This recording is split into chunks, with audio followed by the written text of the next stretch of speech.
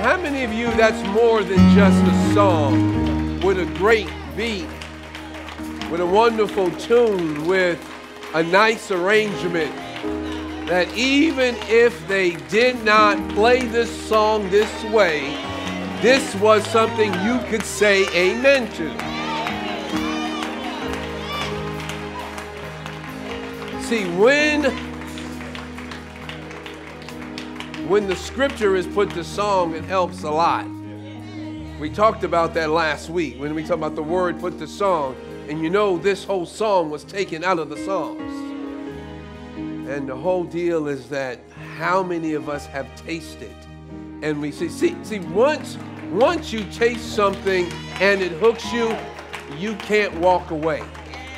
And so I don't understand how someone can say, I knew the Lord, but I decided not to follow him anymore. Then I want to ask, what did you taste? Because if you really had connected and tasted of who the Lord is, there's no turning back. Oh, your focus may go off, as ours tend to do. We may actually wander some, as can happen, but you never forget that taste. Now, I would encourage somebody today that even if your focus has gone down, has shifted, has changed, that if that is the case, just remember the taste. And if you haven't tasted, he's waiting for you to taste. He didn't say try, taste. See, there's a difference between trying and getting a good taste. Anybody ever had you to try something? And then you take as small a piece as you can. And they say, come on, taste it. Come on, taste it. And then you eat it. That's right. Come on, eat it. Put it in your mouth. And then when you taste it, you're like, oh my. That is Jesus. Amen, amen. You can turn with me to the book of Psalms. We are continuing through that, and actually this last song just set it up perfectly. I don't know that y'all knew or planned that, but that was the Lord. Turn with me to the 86th Psalm, and we're going to be looking throughout verse 1 through 13, but in your bulletin, I believe you have some verses that we are going to read together, and I'm going to read it with you. I need to grab a bulletin from somebody because I didn't grab one on my way in. Thanks, sis. If we can stand for the reading of God's word, we have there the verses that I wanted us to remember and to focus on. Although we're looking at 1 through 13, we're going to focus on here these verses as we read together. So the 86th division of the Psalm, starting at verse 1. Let's read together, everyone. Incline your ear, O Lord, and answer me, for I am poor and needy. Preserve my life, for I am godly. Save your servant who trusts in you. You are my God. Be gracious to me, O Lord, for to you do I cry all the day. Gladden the soul of your servant, for to you, O Lord, I lift up my soul.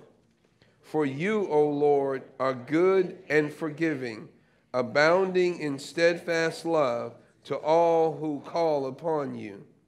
There is none like you among the gods, O Lord, nor are there any works like yours. Teach me your way, O Lord, that I may walk in your truth. Unite my heart to fear your name. Amen. You may be seated. As we are continuing on, it is still summer. And although some have started back, you are still able to continue to refresh, and hopefully that you have, and you've allowed God to really water your soul. But in order to truly refresh sometimes and to continue strong in the Lord, the servant of God must recognize his or her complete and desperate need for his master. The master has, and they know it, the master has all she needs. Give you a little background on this particular psalm.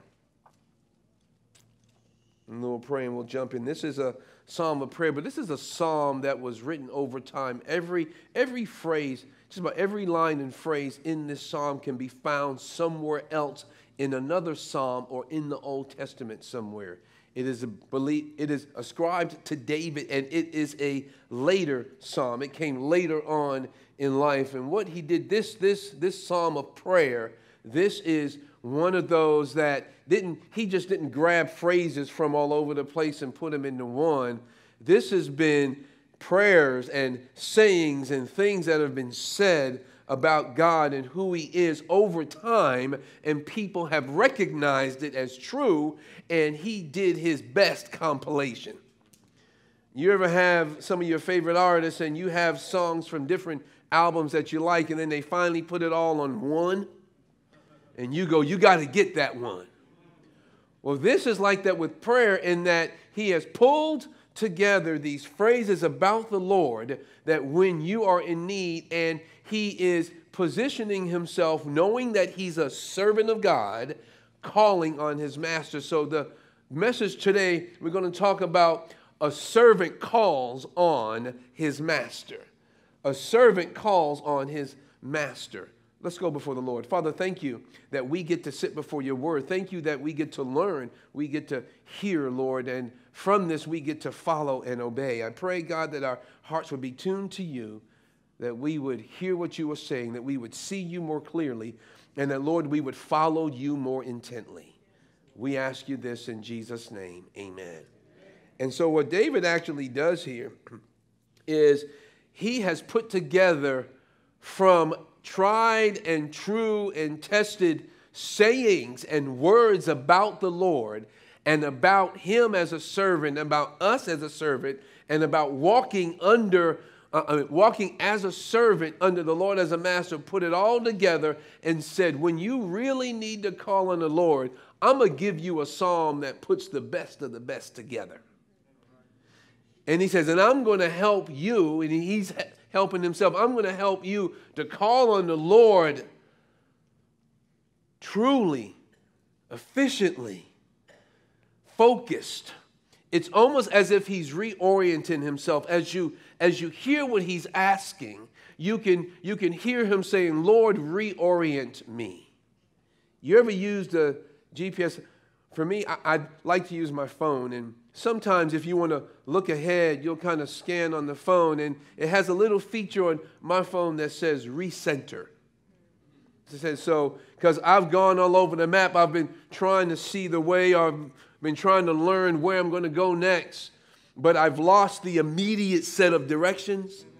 And if I just press the recenter, it brings it back to where I am and need to be, so I have immediate instructions. And for some of us at times in life, we are out there trying to find out so much that we lose our orientation. And we have to recenter ourselves. For a pilot, one of the worst things that you can do is to lose your orientation of the sky and the ground. You think up is down and down is up, you have a problem. Or will be like that comic. I used to love reading The Far Side. I don't know how many people remember that comic, The Far Side. And there's this one comic, and he's the master of the one scene with the caption. And on The Far Side, these pilots are riding in the fog, and they've lost their orientation. And as they come, there's an opening in the clouds, and one of the pilots says, I wonder what that mountain goat is doing in the clouds. The deal was they were getting ready to face a mountain, but thought they were higher. The deal becomes we lose our orientation, and we need to be recentered. And David today takes us to that in this prayer. Here's what we're going to look at. As we look at this, we're going to look at two things. We're going to look at how he recognized God's position and power, and also as a result, how he recognized his privilege from God. So he recognizes God's position and God's power, and then he also wants to recognize in his prayer the privilege that he's received from God. And that's going to give for us that as we refresh, two things, actually three things to remember, but one we'll talk about together is God's position and power, or his ability, and then our privilege. And I want to make sure that we understand that word privilege, because I'm not talking about our although it's been given as a right to as being a child of God, it is a privilege. It is not something that we come demanding as if God owes us something. But sometimes we get exhausted, I think, because we've lost our orientation, we've lost our view of God's position, we have forgotten his power, and we have probably taken advantage of our privilege. And we find ourselves exhausted and sometimes ready to quit. Let's see what he says. So he starts off and he says, incline. The first thing he says, he speaks to God. As a matter of fact, just a quick note, this whole psalm, all of it is directed to God and God alone. Some of the psalms that you read, he will talk to himself. You know, why so downcast my soul? Put your trust in God. You know, sometimes he'll talk about the Lord is my shepherd. I shall not want. And there are times that he'll talk about his enemies. But here, this whole prayer, it is as if he is focused with hawk-eye attention on the Lord. And sometimes for you and I, the only way we will get refreshed is when our focus is only on God. We have been distracted by people. We have been distracted by situations. We have been distracted by what others are doing. We've been distracted by what's not happening or what's happening. And sometimes we just need to focus on God. And you know what? God goes, talk to me. No. Don't talk to her. Don't talk to him. As a matter of fact, don't even talk about her and him. Talk to me. And for someone this morning, God is saying, your refreshment will come when you just talk to me and me only. So let's look what he says. So he says, verse 1, incline your ear, O Lord, and answer me, for I am poor and needy. There's a couple of things that request implies. Number one, that incline means really to bow down. So the position that he understands God is in is a high position. He wants God to come down. He wants God to come to his level. God, I need you. I need you to actually, it is, and we shared this a few weeks ago, God bowing and inclining the ear. When you want to hear something more intently, or sometimes when a child is talking, you have to come down. If you had no intent on hearing what they had to say, you'd stand there and you just let them talk, lips moving, sound coming out the mouth. You're really not listening. But the moment you want to hear what someone is saying, you lean in. And what he's asking God to do is lean in, Lord. I need you. But what he has implied is I recognize we are not equals. I recognize we are not on the same level. I recognize that you're not my buddy. I know sometimes we like to make God, be the relevant God he is, but God is not your buddy. God is not my homeboy. Although I do commune with him, I recognize the position. He is a high God who is deciding to bend down low so he can hear me. But not only does it talk about his position, it talks about mine. He recognizes that he is low. And here's the deal. For some of us, boy, the pride is so high that we won't pray. Some of us, and I've been there, we get mad at God. And I don't want to talk to you. I'm not saying anything to you, God, as if he is now hurt by you not speaking to him. You ever had a child do that to you? I remember when I did that. First time I can remember doing that to my mother. And I said, I'm not your friend. I said to my mom, I'm not your friend. She said, I'm not yours either.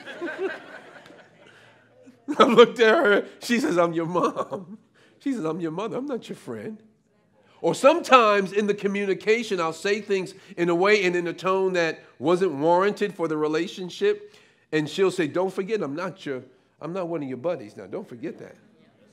That was a wonderful warning that says the next time there may not be conversation.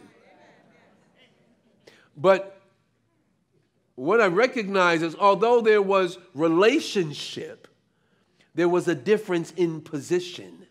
And for some of us, we can't get an audience with the Lord because we keep thinking he's just sitting there with us in our seat, just like any other friend in school, and I can talk to him as I want. I can come to him as I want. Now, although I can say and speak my heart, yes, I can. And although he wants to hear me truly, I recognize who he is. Do you? Do you recognize who the Lord is when you come before him? Or do you even come before? Or do you just expect him to do? Just do it. Come on, just do it. You God, you know what I wanted. Why do I need to ask you? You know what I want. See, the fact that he asks demonstrates, not to God, because God knows it already, it helps David to know, I'm in need of God. When was the last time you let God know you are in need of him by the way you live? So he says, incline your ear. But here's what I like too. He says, I understand that when you incline your ear, there's something that I'm going to expect, because I'm coming to you because I recognize you actually have the answer. Some of us, we can't get refreshed because we're going to the wrong place for the answers. And so the fact that God wants to help us, but I go to my friend, I'm having a hard time with that sister, and man, I just want to talk to you about it. And you guys may talk, but the first place you may actually need to go is to the Lord, because the Lord may actually, instead of him focusing on her or him, and sometimes we know that we don't come to the Lord, he will focus on you. I'm all mad at you because you haven't done what I wish that you would do. And God turns the table on you and shows you yourself. You ever had that happen? Where you are angry at someone, or you are having a hard time dealing with someone, or you are having a hard time dealing with a particular situation or event in life, and you come to the Lord and the Lord just reveals you to you. And what you end up realizing is part of the problem is the way I am right now. And so he changes your orientation. And then when you go to resolve that conflict, you go, wow, that was great, Lord. We resolved it. Well, what God did is that he changed you first. And sometimes we need to come to the Lord. Our saying to him, I am in need, is saying, you have an answer. I'm coming to the right place, and I'm going to get the right response. So it's the recognition of God's position and power. It's the recognition of my place as I recognize his power. Jump down to verse 8, because we're going to cover this whole piece of recognizing God's position and power. It says, there is none like you among the gods. Now here, there's a recognition of two things. One is the recognition of the truth. There isn't anyone like him. And I like what he says, among the gods. There are other gods. There are other things, places, people that people are putting as their highest priority. A God in your life holds the highest position. And now you may have many, because you may have them by area of your life. When it comes to my economics, I may have a God, and that may be my career. Although God uses the career, God says the career is not your highest source. The career is not preeminent in your life. It may be physical. And although you work out, and we should, and although you may spend time in the gym, that is not the pinnacle of your life. Because we know you can work out all you want. We all are one sickness away from not being able to go to the gym. It may be relational in that we take our relationships, and although we need them and we should have good relationships, we take them and we place them as the pinnacle in our life. And so we put on people the weight that they weren't meant to carry. Well, what weight is that? You to make me happy. And there isn't a human on the planet that can stand under that weight. They may make you happy momentarily, but they cannot satisfy your life. They were not intended to. And so we are throwing on people what we should be throwing on God. So relationally, and now we come to spiritually. We want the church to be that spiritual pinnacle in my life. He said, well, hold on a second. Well, don't I go to church? Yeah, you come and gather with other believers.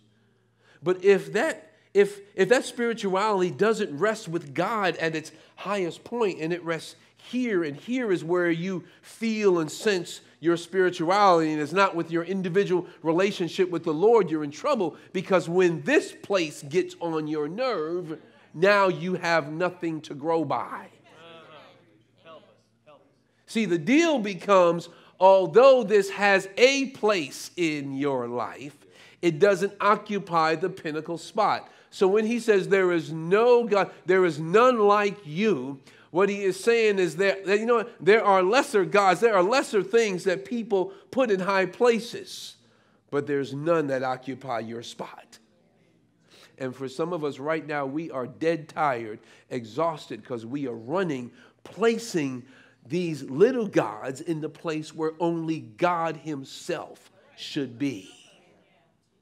And we're wondering why we're frustrated. So he says, there is none like you among the gods. And then I like what he says. Not only is there none like you, there is no one doing what you do.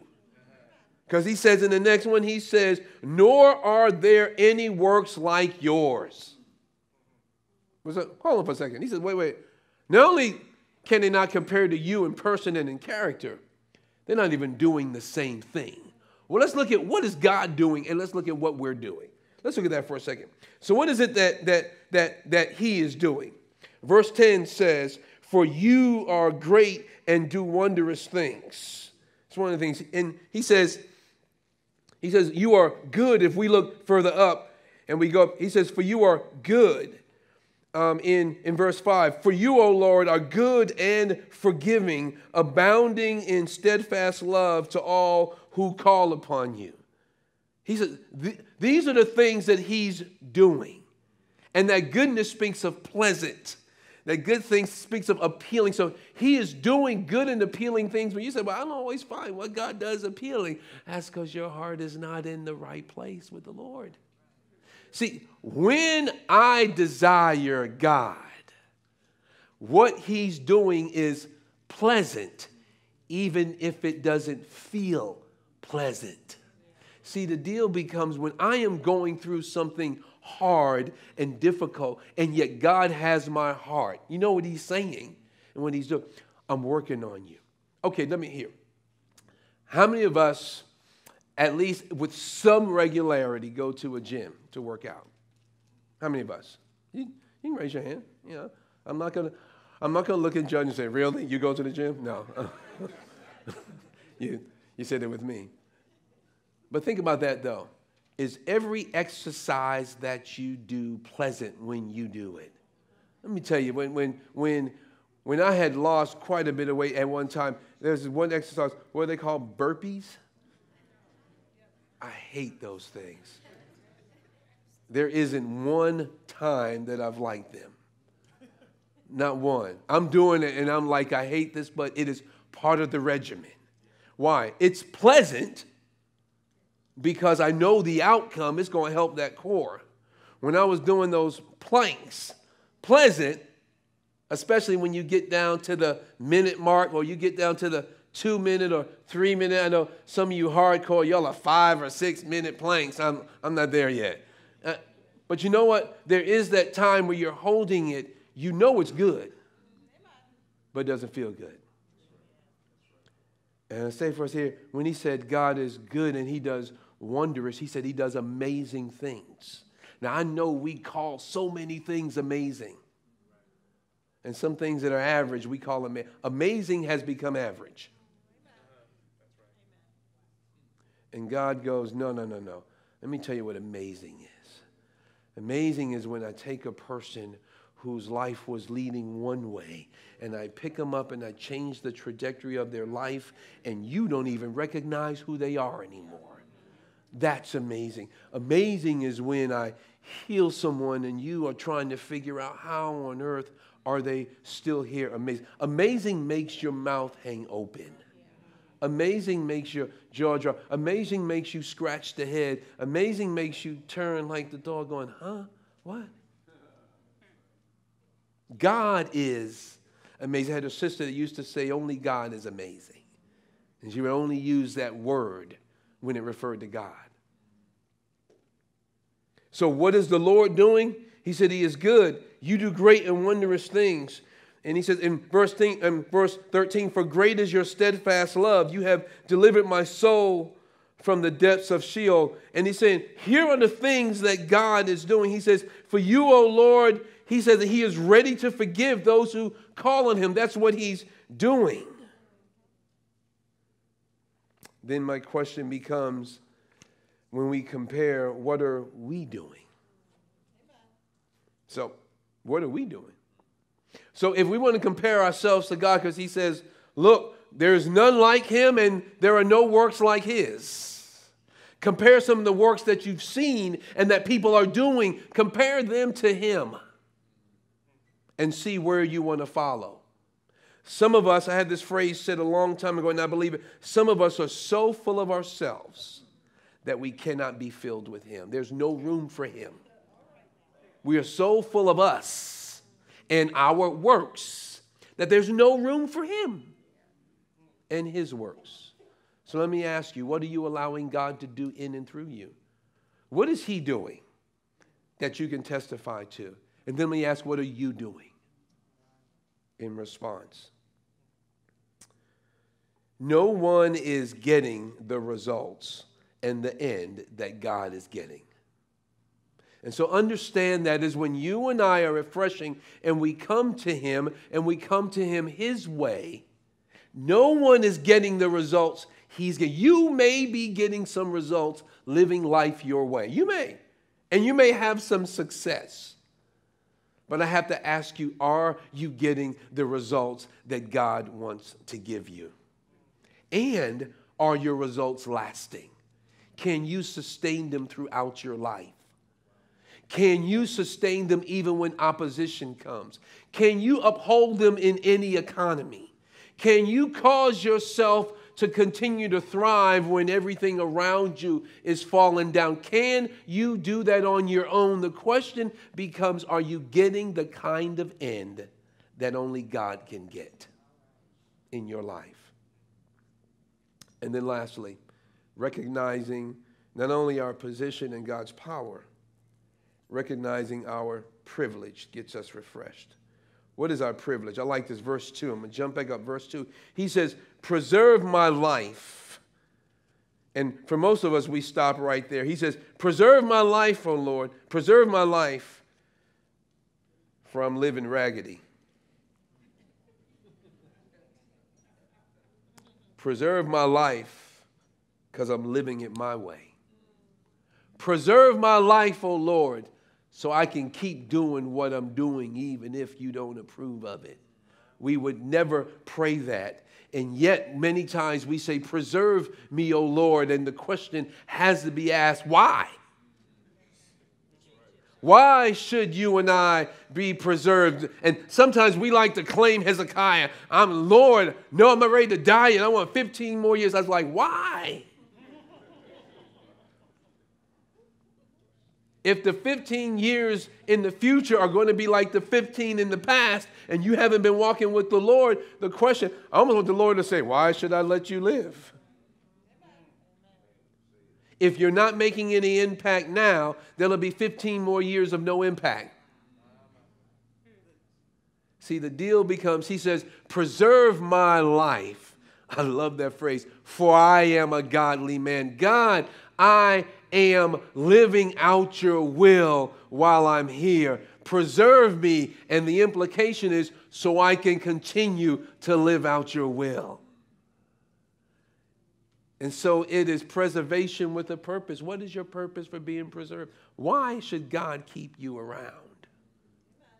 Why? So God, so I can enjoy life. Is that all? See, you and I are here to enjoy him and to enjoy what he's provided. Now, but that is implied that I'm going to live within his will. So I love that he says the privilege we have for preservation is with a purpose. The second privilege we have is relationship. This whole psalm is a servant to master relationship. The relationship itself is the privilege. I get the privilege of being the servant of the Lord. Sometimes, although I have lived as if, God, you get the privilege of having me as your servant. I've lived like that. I don't know about you, I have. God, you get the privilege of knowing me. Because I've just kind of put my life, it's all about me. It's surrounded by me. It's for me. It's by me, so I think.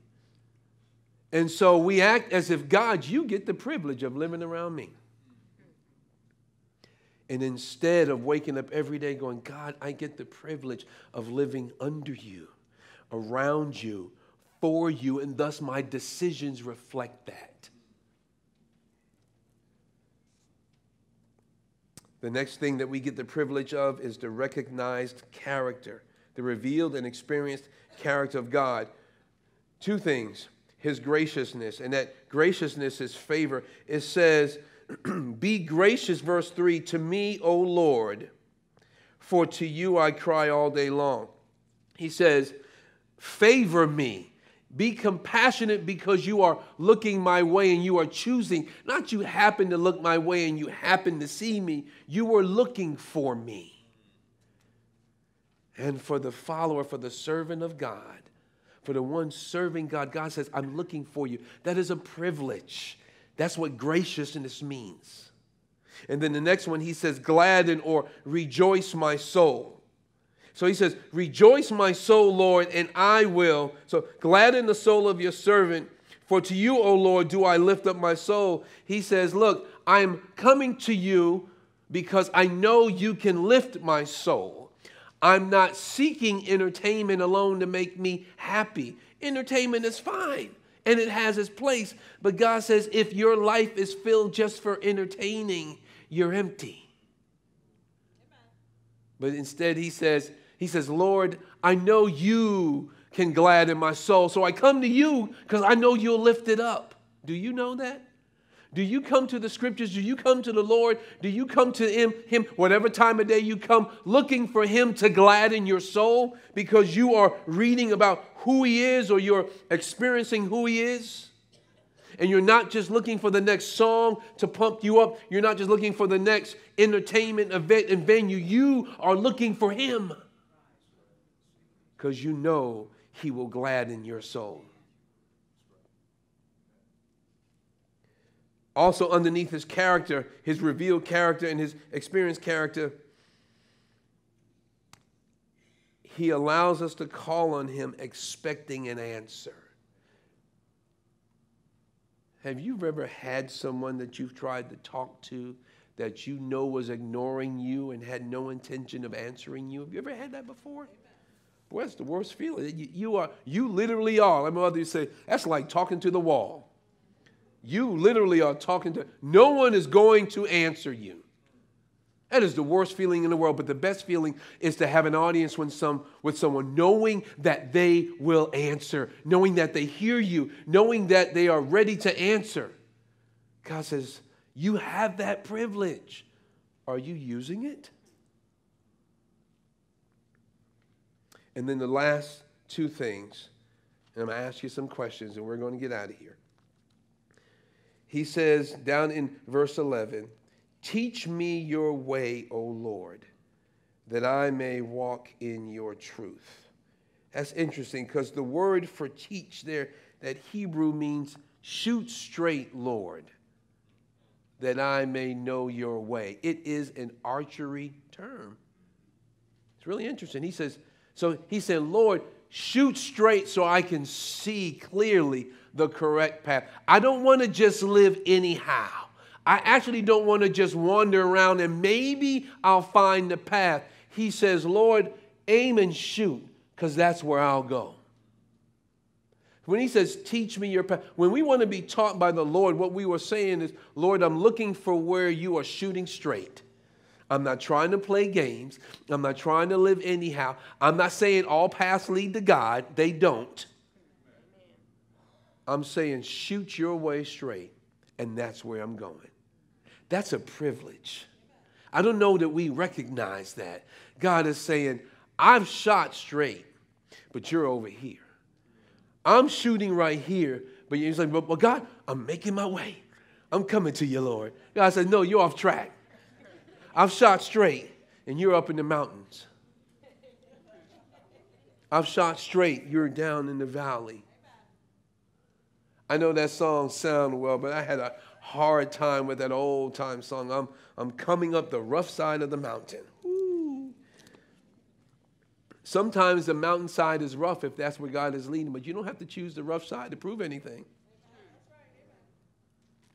I'm doing my best to make it in. God says, I've already provided for you to make it in. I don't need you to do your best. You know what God needs? Obedience. I've shot straight. Where are you?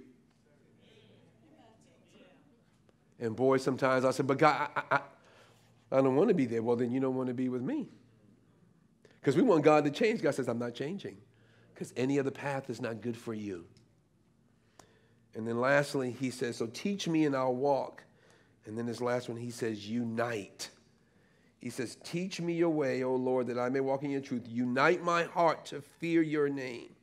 Unite my heart, in essence, so that I can fear your name. Do you get that? The privilege is God works in our lives to give us an undivided heart. He says, unite my heart. My heart tends and is prone to be divided. Lord, unfortunately, you are not the only one that has my affection. And I recognize that, and I need you to unite my heart. He didn't say unite my life. He didn't say unite my family. I like what he says. He says unite my heart. Because at the center of all I am, at that decision-making, compassionate center is my heart. And God says that if I have all your heart, you can do anything. Show me a man or woman that God has all of their heart, and you have a great tool in the hands of the Lord to accomplish anything, great or small, hard or easy. God says that when your heart is united and is united to fear me, and that is to be in terror, yes, and awe, yes, and respect, yes, of him, you will walk clearly. But for many of us today, our hearts are divided. Once again, not divided because we do different things, nothing about that. Divided because our affections are shared. See, our affections, as we close, should be prioritized. And sometimes we have affections misplaced. And God is saying, I need to be at the top of your affection list. And when I am, I govern everything else. Your relationship with loved ones, your relationship with career, with school. But God says it starts with, is your heart undivided affectionately for me? Then you will fear my name. As a matter of fact, you want to be smart, you want to be wise? Scripture says the fear of the Lord is the beginning, you just getting started, of wisdom. And we think is the end all in it. So let me ask you some questions for you guys. Are you recognizing the position of God in your resulting position? Do you realize where and who God is, and thus where and who you are? Or are you still trying to make yourself equal with God? There was a being that did that. He said, I will rise to the mountain, and he kept saying, I, and God said, you will be brought low. That was Lucifer himself. Had it made in the shade, built like no one else was built, and yet it wasn't enough. I wanted to be equal with God. That is a futile pursuit. Second thing he said, the question is, are you still trying to elevate yourself vigorously? Or are you willing to let God be elevated in your life? If you are busy trying to champion and elevate yourself, you're in for a fall. How are you recognizing the privilege God has given you? Or are you busy filling your mind with how important you are?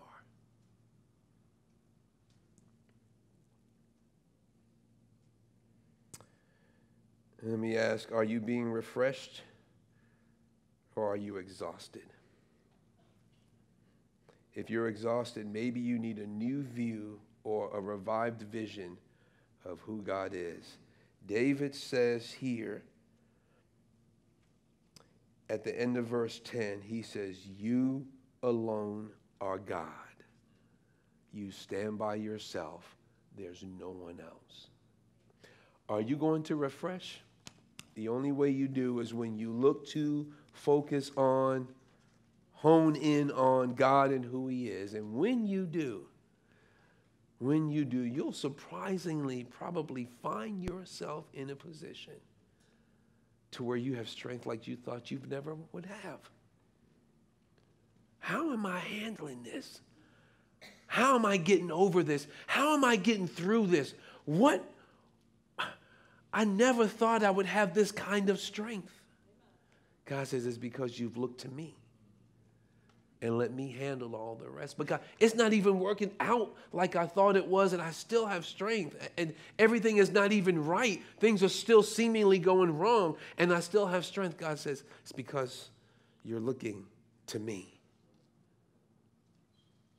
A servant calls on his master and finds refreshment because the master has everything he needs.